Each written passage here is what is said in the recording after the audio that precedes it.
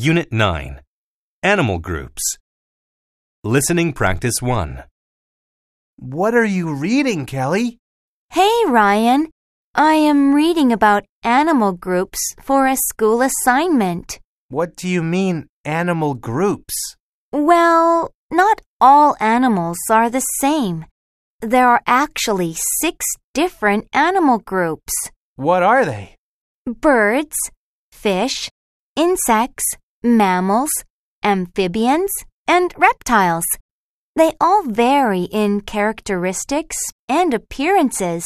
Oh, we learned about this in science class, but I don't remember the differences. What are mammals again? Mammals are animals that have backbones.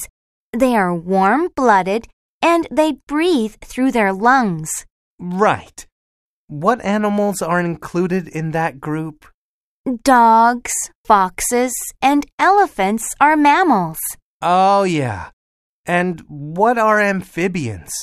I don't know.